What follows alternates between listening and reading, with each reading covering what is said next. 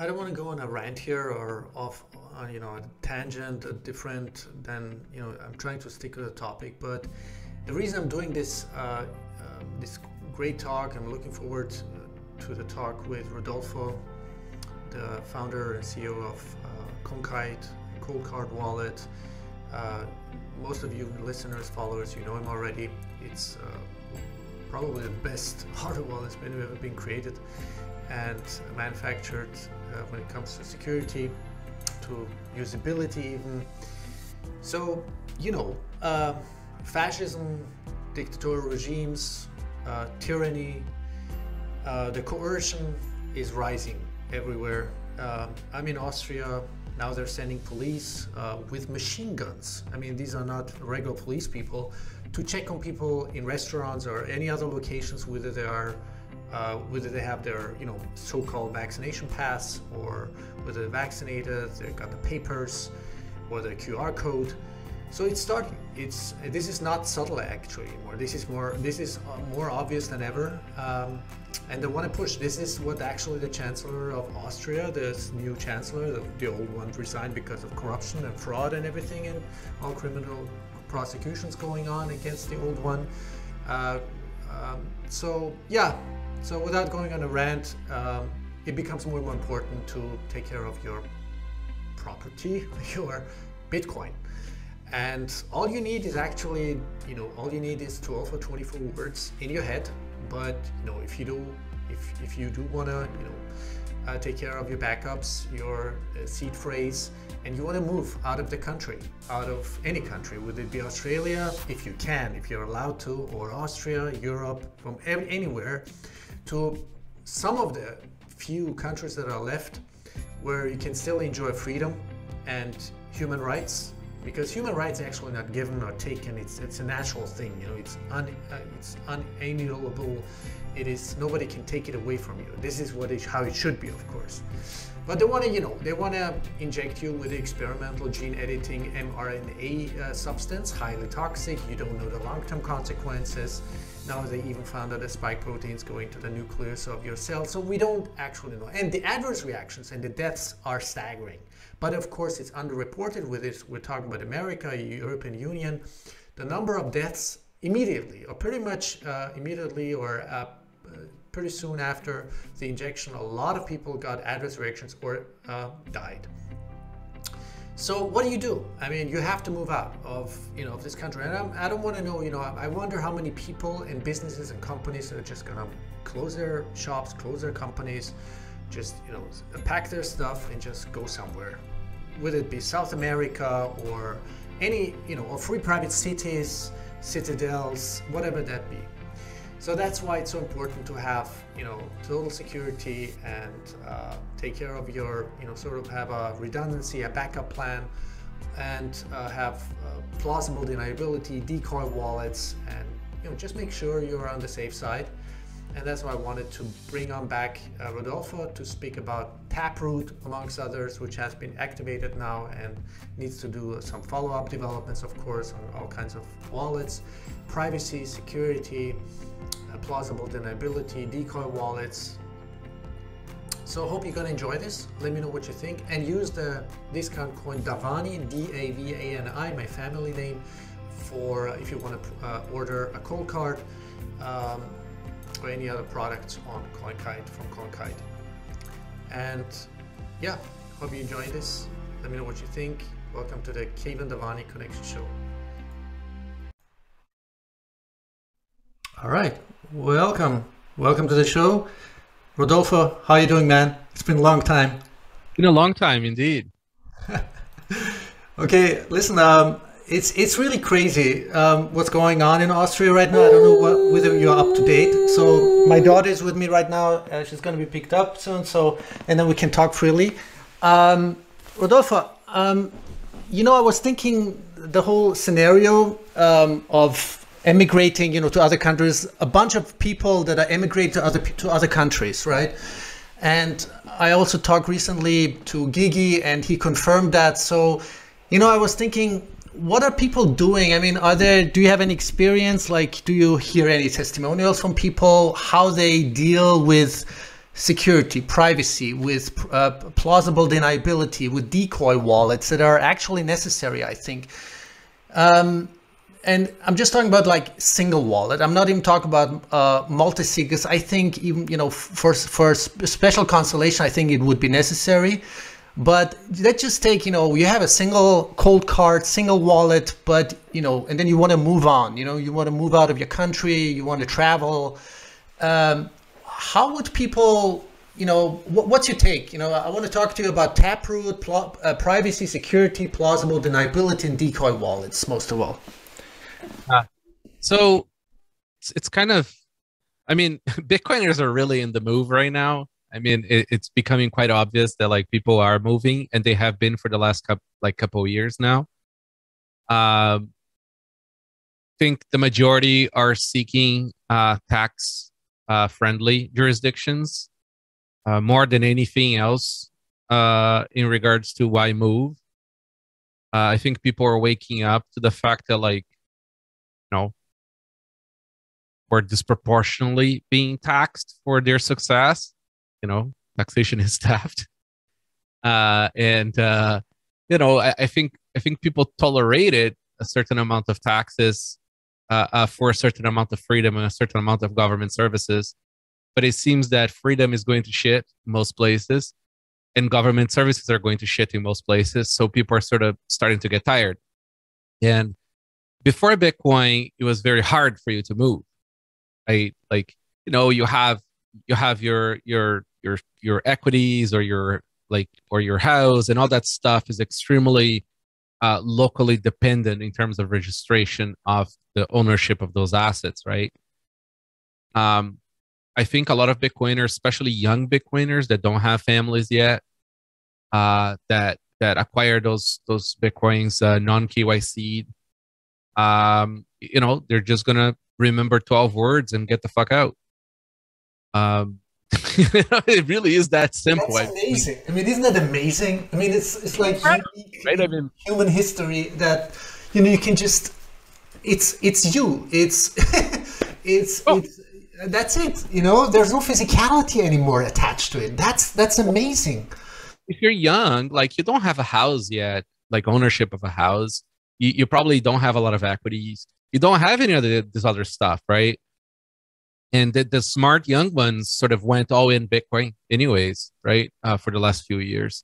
So, I mean, they have nothing but their clothes and a laptop, right? In terms of true ownership. So, like, they could just wake up the next day, take a flight, and not go back. You know, some countries will have exit tax and all that stuff. It gets complicated. People should seek legal advice and all that stuff. But like, aside from like the legal consequences, the tax consequences of exiting, there is technically and practically nothing that a government can do to hold these people back. You know, I mean, they would just take a plane and go. Wake up the next day in some island somewhere, and, you know, with margaritas and people in bikinis, and sort of like, that's it.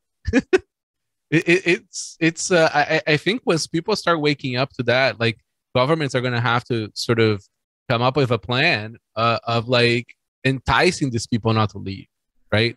They're going to have to do like Portugal or Germany did, where, for example, there's no taxes to sell crypto after a certain amount of time, right? You held for over a year. You don't. But it's changing, Rodolfo. They're already they submitted a proposal in Austria to, I think, from February onwards, to, you know, sort of put it on the same level like some other assets, like put a 30% capital gains tax or something like that. Until now, recently, you know, it was like, you know, you wait a year and then no taxes, right? No capital, no speculation tax, nothing. So it's the times, to be honest with you, is getting scary. You know, my father's already dead.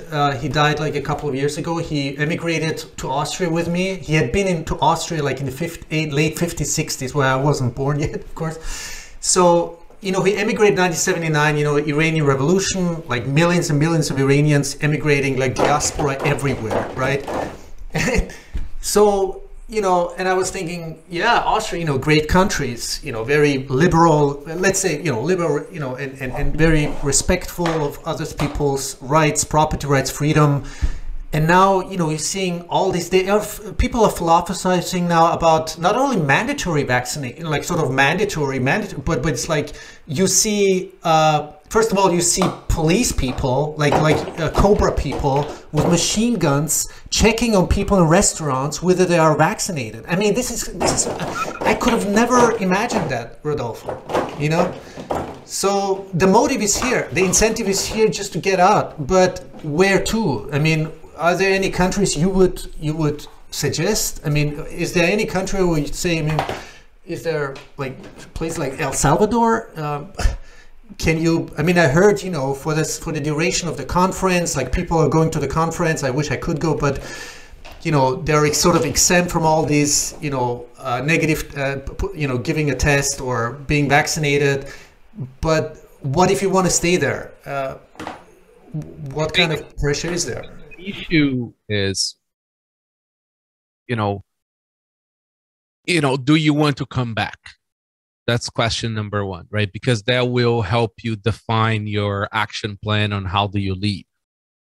Okay, that's a first thing, especially in regards to your exit tax and everything else. And then where to go is complicated because, as I like to say, most countries have a pro-HODL tax setup where they force you to hold the Bitcoin and not sell because they have capital gains tax on the sale of the asset. So they're essentially forcing you to hold, which is kind of... That's a good incentive, yeah. And then the next part is, most countries, at least for, I think for the next few years, will be seeking to restrict civil liberties. I think it's a global trend. I think most countries will be like that. US is the exception because US does have the Second Amendment and red states will say, fuck you and have the means of enforcing that fuck you. I think it's the, for all, America has many problems, but they are one of the only last places in the world where people have true freedom. Aside from KIC and MIL and all that kind of crap, but still they have certain inalienable freedoms that they are able to maintain. And then, then these things also depend on what kind of wealth you have, right? Like the size of the amount of money you have, because if you have a lot of money, there is a lot of fancy accounting companies that will help you structure things in a way that you can pay near no taxes too, right? And you can have ownership in very complicated schemas where it'll be very hard for government to try to take it from you too. So it's complicated. It's nice to have a passport of another country because but not necessarily. I mean, you don't need maybe the passport. Maybe you just need a permanent like residency. I mean, is that would you good option? See, if you are a citizen of a secondary country, any Western country will likely respect that. So say, for example, if you were in Australia when they said that you cannot leave Australia. Yeah. If you had a second citizenship, they cannot hold you. Because they don't want that. That's a major issue, right? You are the citizen of a different country, and if you want to go back to that other country, you're kind of entitled to. So having a secondary citizenship, I think, is paramount for most people. I think it gives you some optionality. The island passports are great and all, but at the same time, they have no teeth, right? Those countries don't really have legal teeth, right? So it's not like they're going to fight your extradition or they're going to fight your right to return to, Turks and Caicos. You know what I mean? It's complicated. So, but they do have great tax jurisdictions there, right? I think finding a country, so first is having a second citizenship is a mandatory thing.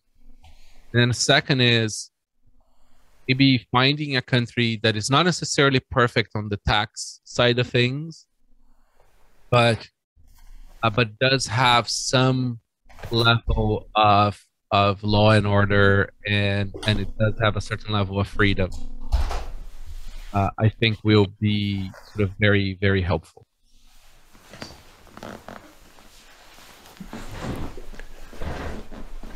So yeah, that's a great suggestion. Yeah. So Rodolfo, let's go a little bit into the technicalities if you want.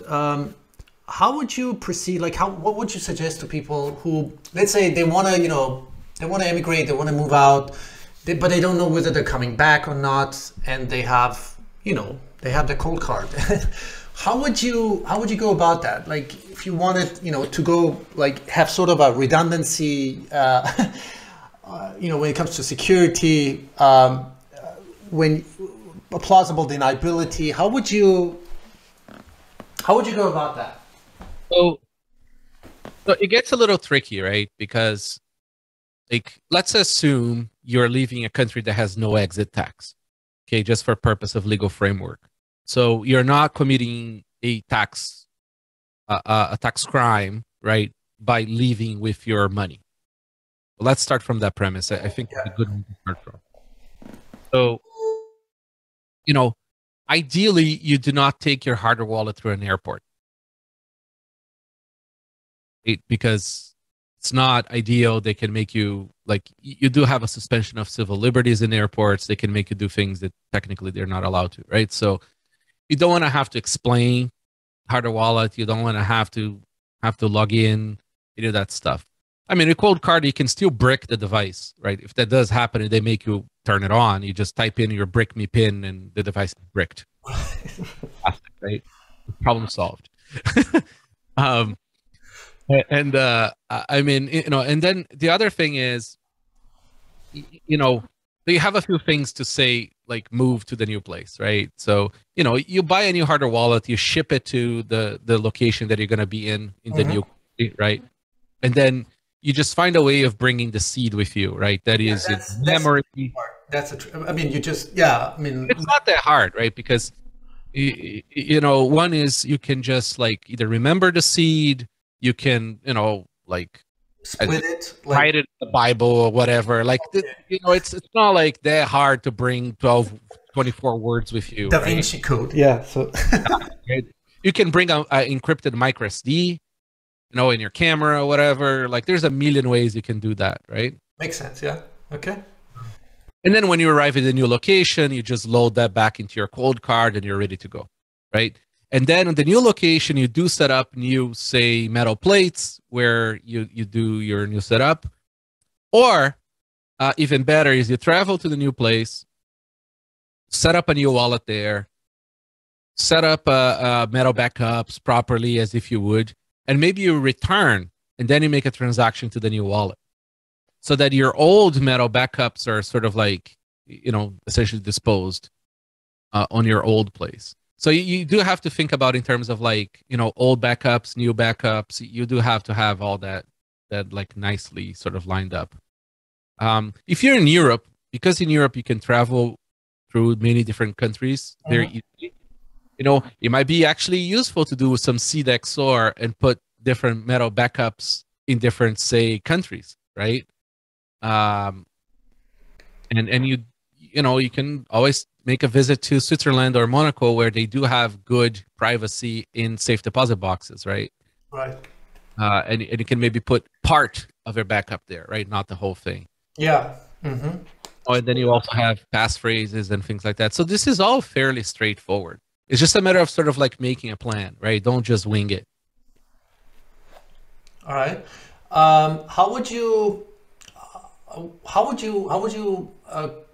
like go about when you wanted to create, like, okay, let's say it's not about like government or taxes, or let's say it's about, you want to just, not go into a risky situation where whatever, duress or threat or, being robbed or something like that, or $5 wrench attack. Is there like, is it easy to make a Decoy wallet on your Coldcard?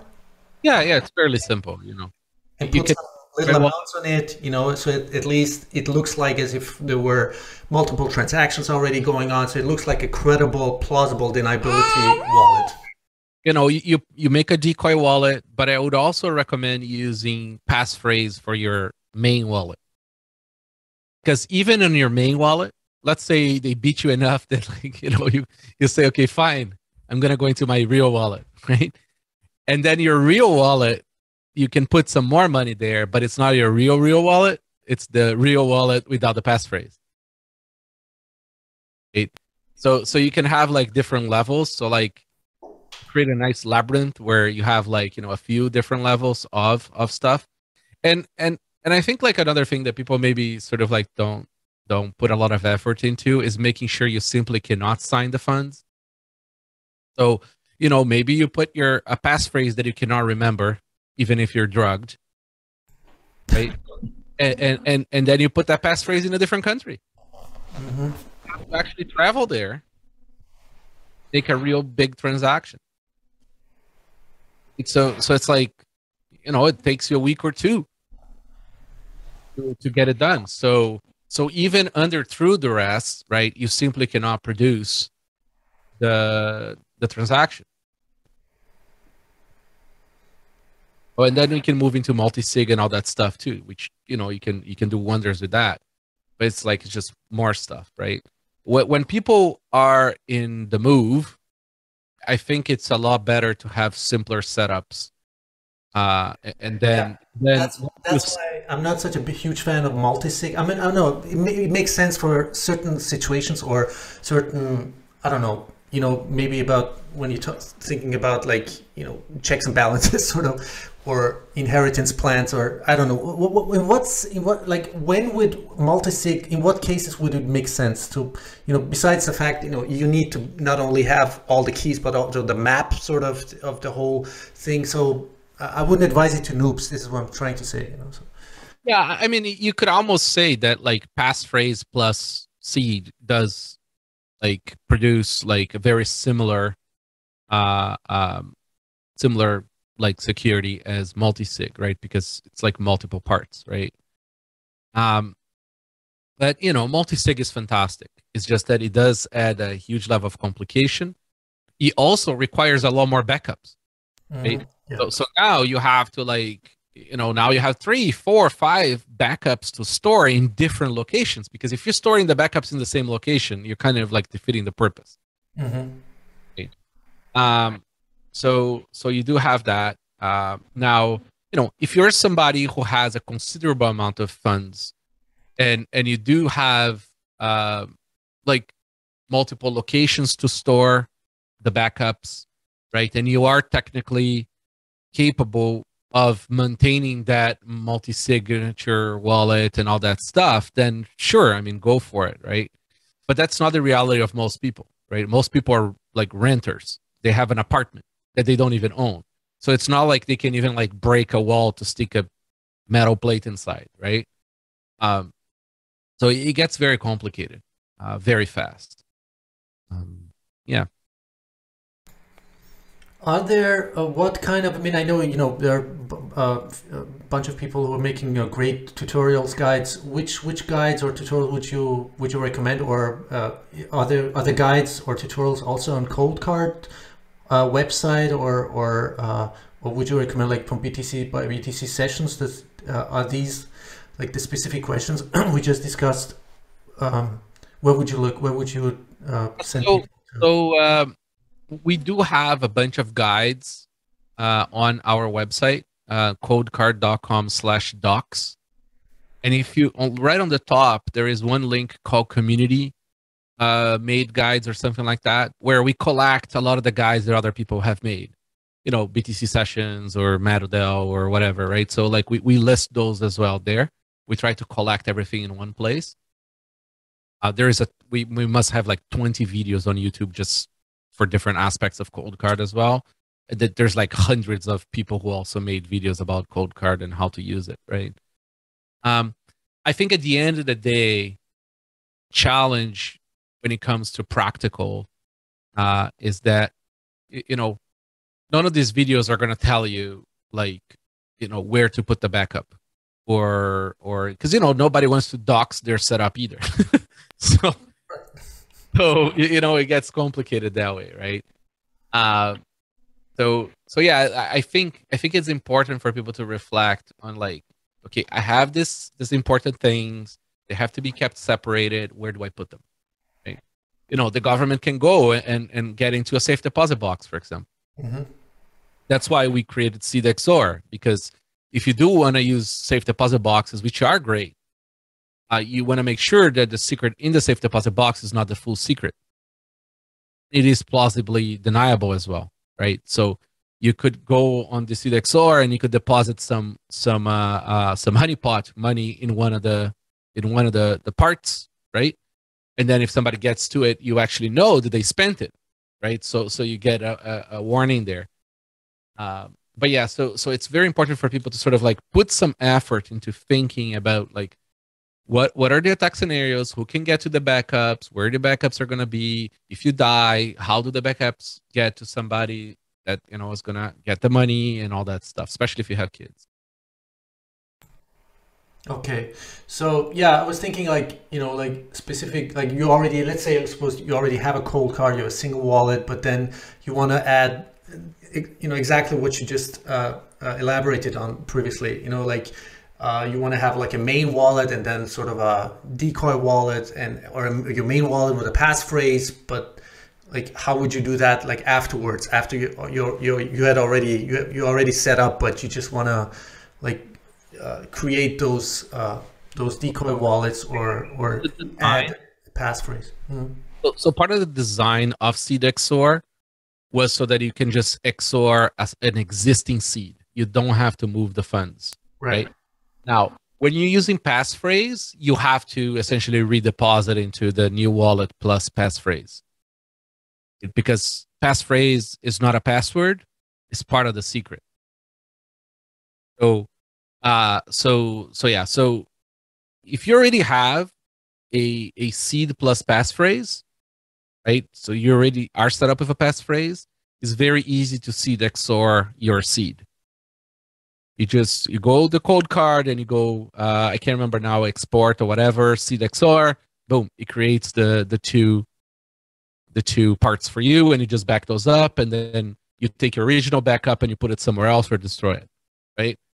And then if you don't have a passphrase yet, then I'd recommend adding a passphrase and moving the funds to the passphrase wallet. Passphrase truly is a wonderful feature. Mm-hmm. And what if you just have a single wallet without a passphrase, just a simple without any, like, I would definitely recommend moving the funds to passphrase. Mm-hmm. Okay. It's an exponential increase in security in many different aspects, right? Like from having more options in terms of, like, having more accounts, because you could have multiple passphrases. You could with the same seed. You do have now plausible deniability on your original seed, and you are adding more entropy to your original seed as well. So there is a lot of things going on there that are very, very interesting. Right. There was once a discussion on Twitter where you commented, you said, and I think I confirmed sort of what you said at that time.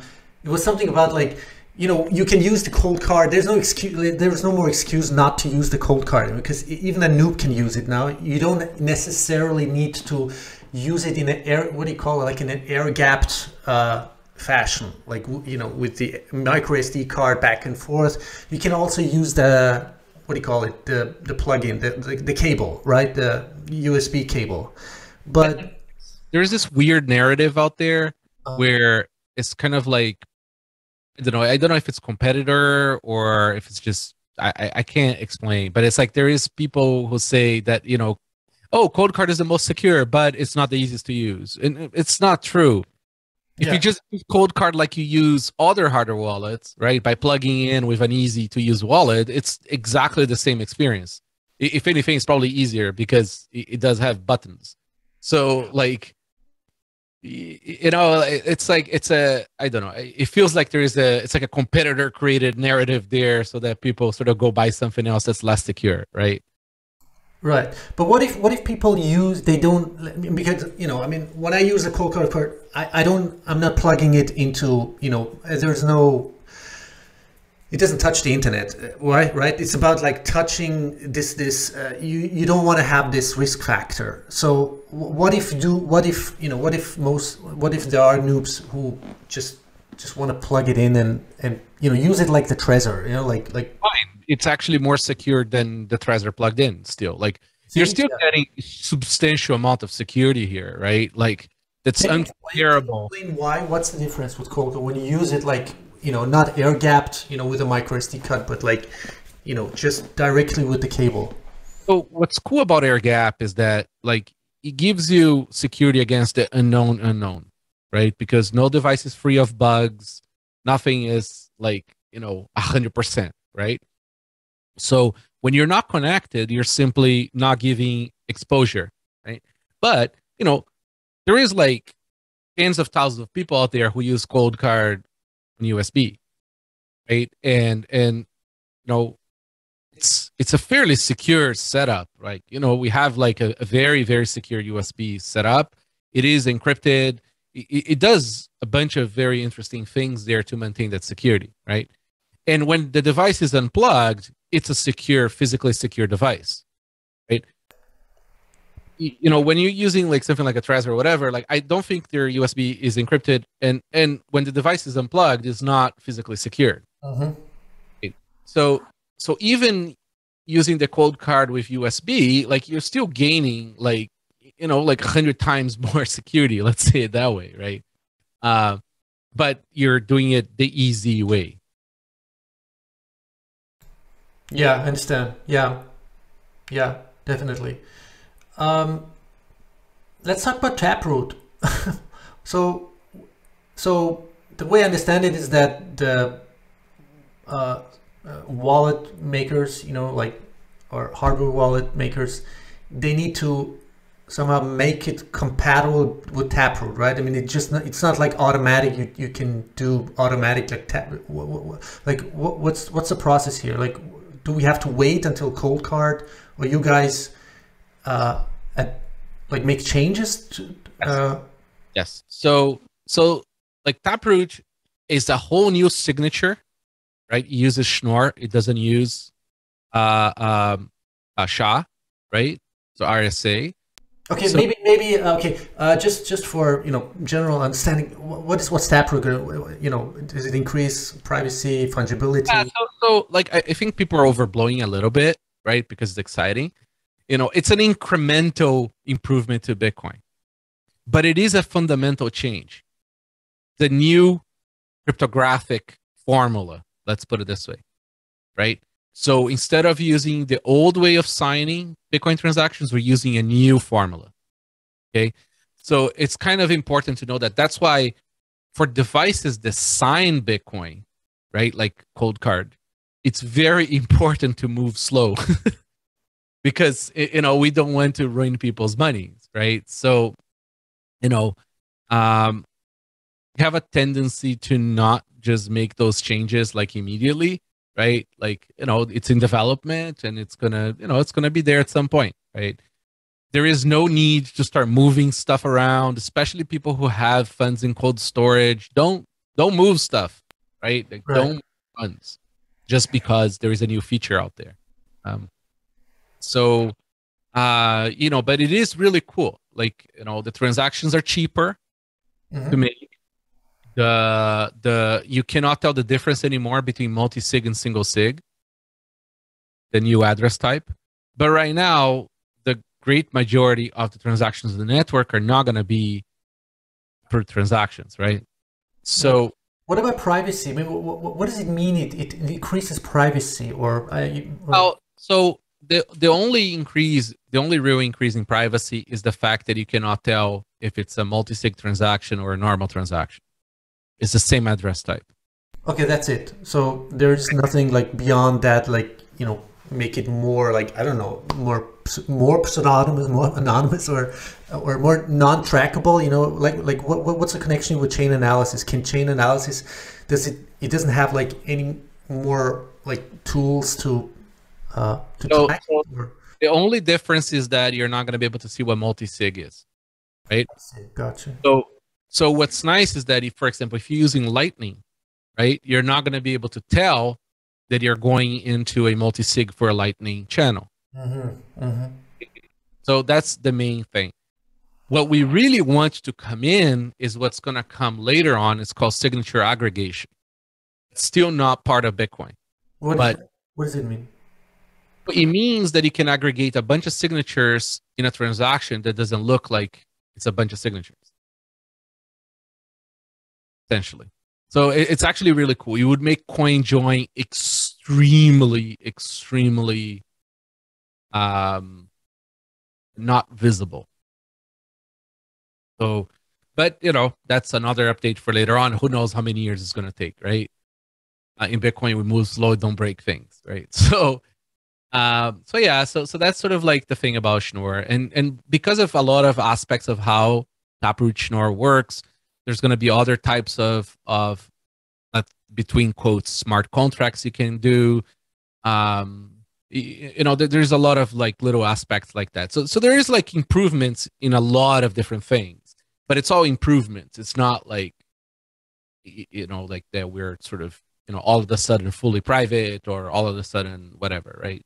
It's all small improvements. Another very cool thing is that because we're changing signature type, Schnorr has a formal proof. So we know for sure that it doesn't have a backdoor. Like RSA, which we just assumed that it doesn't. Which is nice. So like if we ever find the issue with RSA, which is unlikely, you know, we have this other signature that's already part of Bitcoin. So now we essentially have a backup signature type. Very cool. It gives Bitcoin, like, you know, a lot more security. So yeah, that's sort of what it is there. And then threshold signatures, which is MuSig, not multi-sig.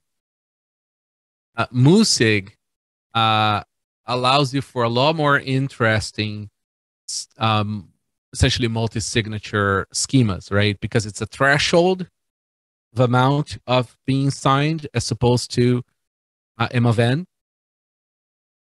So you know, there's nothing developed for that yet, by the way. Like I don't know of any wallet that's doing MuSig yet. Maybe I missed something, but still, like, we're gonna have a lot of services and products coming into the market. They're going to have a lot of interesting multi-signature solutions once MuSig gets sort of like adopted and developed. Let me ask you a little bit off topic, because it just popped in my mind. Do you think we will ever be able to someone make use of the, what do you call it, the dust? You know, the dust of the sats that are somehow accumulated in you know, some of the wallets. Like, can we make use of it? Do we have to wait until, you know, Bitcoin reaches so I think what's going to happen soon is that the dust limit setting in most wallets will increase or decrease, however you want to look at it. So you're going to be able to move dust because it has economical value now, right? Another thing too is, you know, if the blocks remain quite near free, they are now, it should be very cheap to move those dust inputs, right? Because normally the issue is the input is so small and you need so many to make a transaction that's, you know, economically viable versus the fee to consolidate, right? Yeah. I think what's going to happen is as Bitcoin price goes up, we're going to find more interest in consolidating dust inputs into economically viable inputs. Oh yeah, no, I understand. Okay, got you. Thanks. Yeah, thanks for that. So I've always wondered, you know, what's going to happen to all that dust? You know, if Bitcoin goes to, you know, exponential value, you know, what's going to happen to the dust? That was my question all the time along. But yeah, makes sense now. Yeah.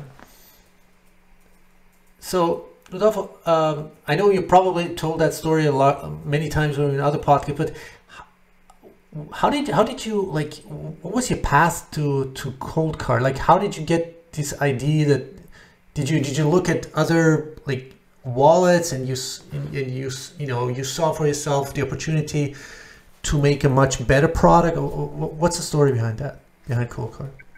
So, Coinkite is like one of the oldest Bitcoin companies that exists, right? Like we were doing Bitcoin, essentially hardware security modules and things on the server side for many, many, many years. I think when our first products hit the market in 2012 or 2011.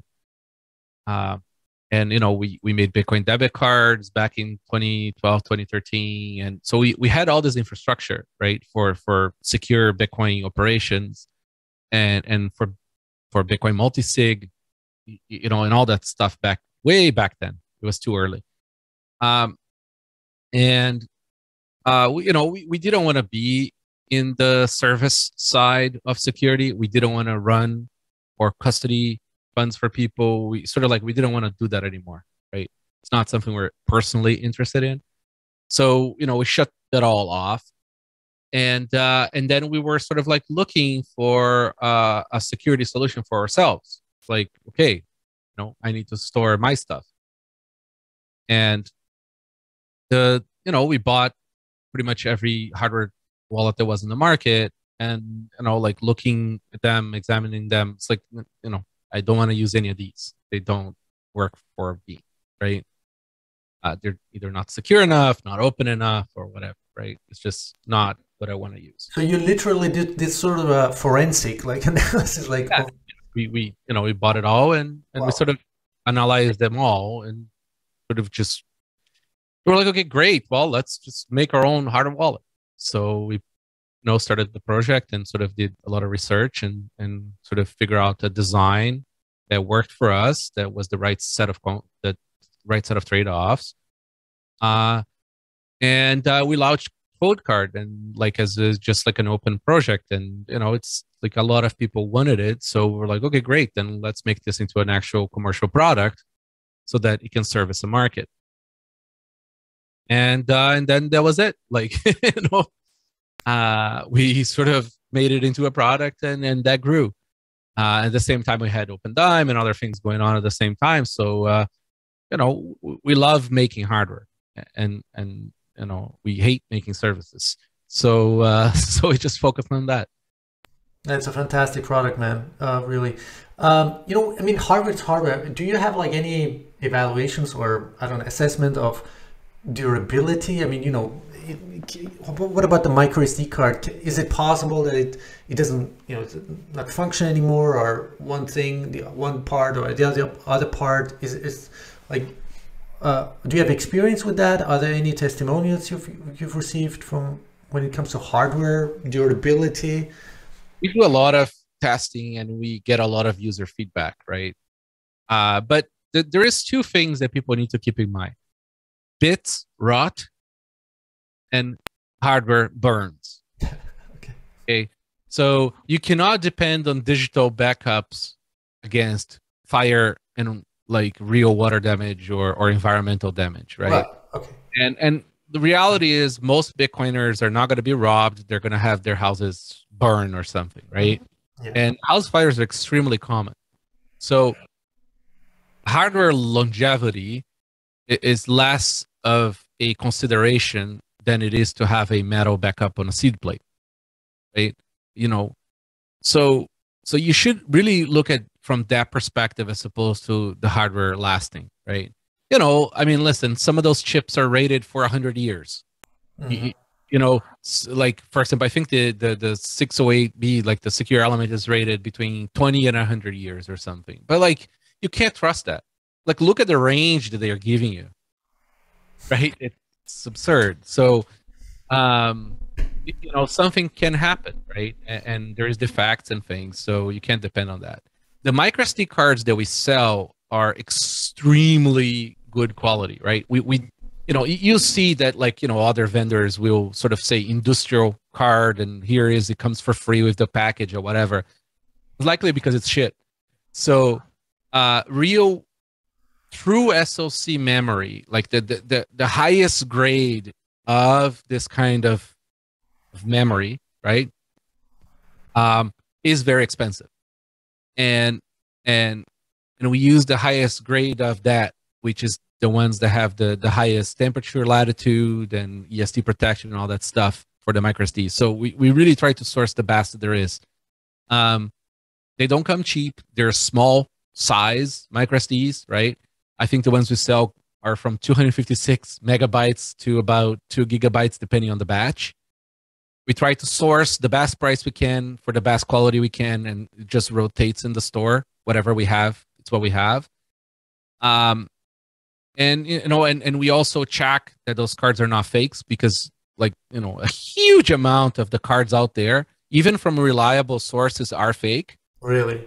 Yeah, it's very hard to do that. So like you have to X-ray the cards and do all kinds of shit to figure out if they're legit. So how can the average person like differentiate? Like, I mean, what is like? What if you ordered, I don't know, on Amazon from like? Don't buy microSD cards on Amazon. Okay. They are just they are not set up to be able to tell what is fake and what's not fake. Right. It's just not their competency, right? So don't. Wrong place to buy high quality media.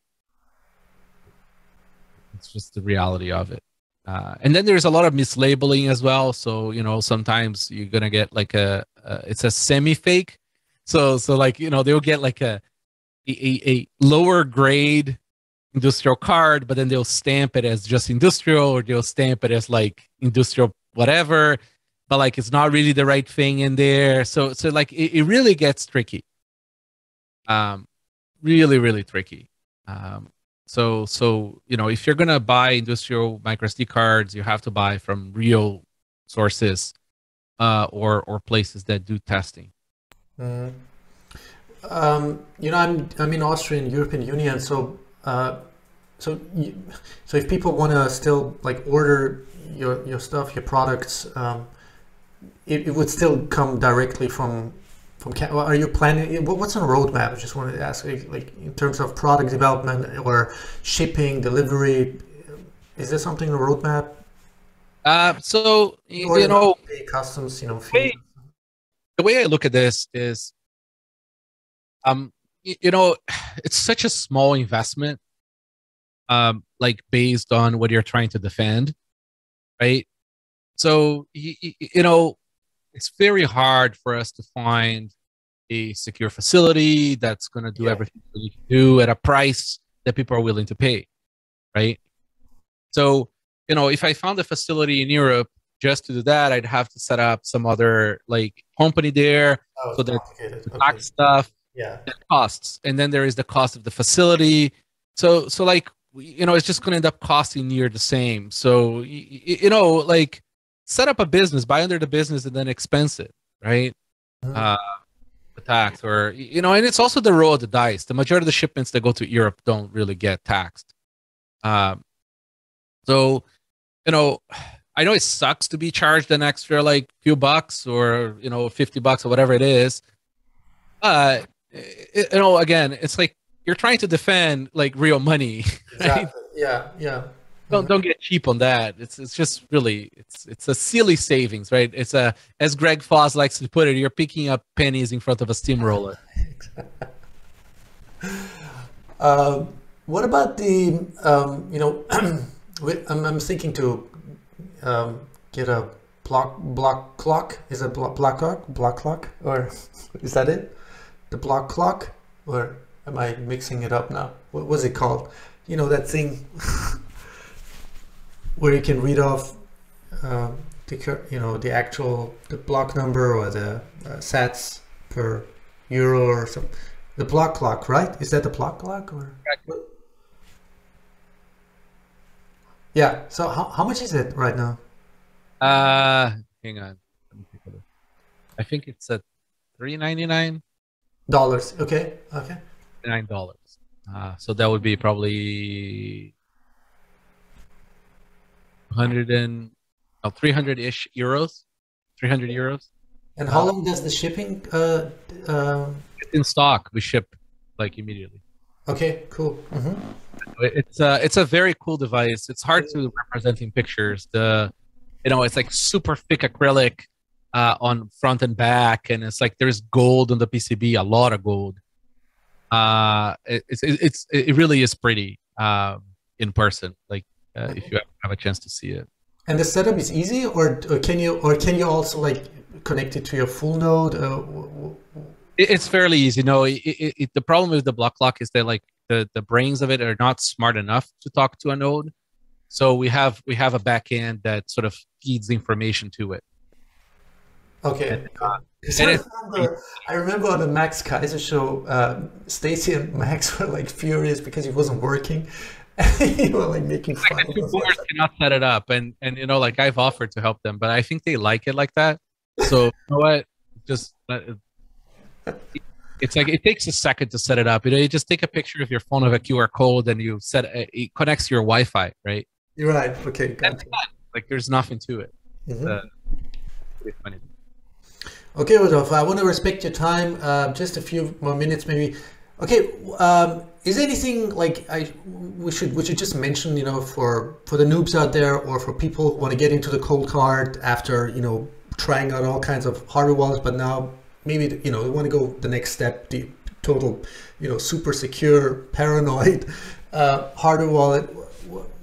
Is there anything we should have mentioned in terms of, I don't know, privacy, security, Decoy wallets, any guides, tutorials, resources? If they go to coinkite.com/docs, read the docs, read the community guides. Like there really is nothing better than just actually putting some reading in, watching some of those videos, because they will help you clarify. And then try. I mean, get the device, put like a few bucks in it, and play, right? Like send money, receive money, and doing that exercise really sort of helps you like understand what's going on. And once you understand what's going on, it becomes so obvious to you. Like, you know what I mean? It's like there really isn't much to it. And if you're good at like writing docs and things for other noobs, like we're welcome, any sort of suggestions, and we happy to link to people's guides and things like that. I think there is a lot of information, like on how to use Coldcard out there. Like really, it is surprising. Yeah, there's real tons, and I as you remember, I also did translation for the I think whose videos was it? Was it Keep It Simple Bitcoin? Whose videos I sort of translated to German. So there's a bunch of material on YouTube, on your channel, on Coinkite channel, in German, and so many other languages, of course. Yeah. You did a fairly good job there. Those were pretty long videos. No, it was fun. Thank you. Yeah, well, Rodolfo, thank you so much for your time. If there's any other any other information or links, or where can people find you, or anything else? Yeah. So I'm at NVK on Twitter. Follow our company accounts: the Coinkite one, the Coldcard one, the OpenDime one. Black Friday is coming, so bookmark bitcoinblackfriday.org. If you are a company that does have deals, do submit. We made it open for everybody. And keep an eye, because we have a few more products coming, and it should be fun. Like I have like probably like 4 new products coming. So like just keep an eye on our accounts. Yeah, and for my listeners or followers, if you want to order, I have a special discount code. That's Davani, my last name, Davani.